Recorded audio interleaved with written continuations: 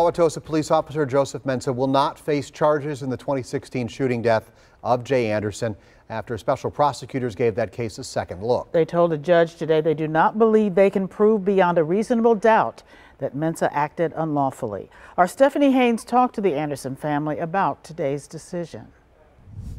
The family of Jay Anderson Jr. had their hopes up for almost a year. But once again, they found out that the man who killed their son will not face charges.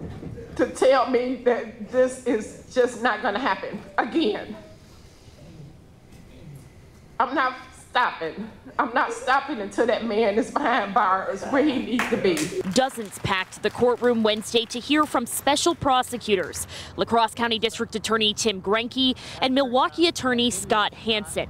They focused their investigation on the dash camera video of the shooting. It shows former Wauwatosa police officer Joseph Mensah shoot Jay Anderson Jr., who was previously asleep in his car and Mensah says had reached for a gun.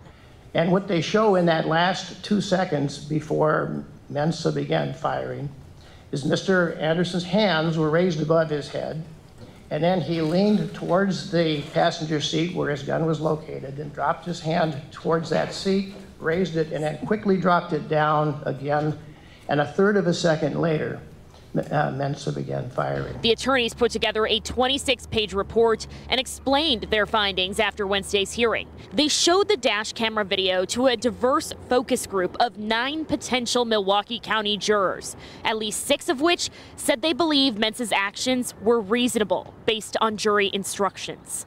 The special prosecutors say Mensah declined to interview, but instead sent them written statements in which he maintains he acted in self-defense. Back in the courtroom, Judge Glenn Yamahiro says there's a lot of unanswered questions in the case that will remain a mystery. I continue to believe that this entire tragedy was avoidable.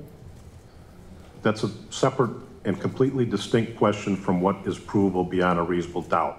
In a statement, Mensah's attorney says his client has been cleared of criminal liability in multiple investigations now, and Mensah thanks anyone who was there to support him. In Milwaukee, Stephanie Haynes, TMJ4 News.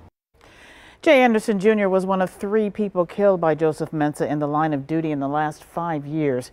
29-year-old Antonio Gonzalez died in 2015. 17-year-old Alvin Cole died February of 2020 outside Mayfair Mall, and prosecutors cleared Mensah in all 3 cases.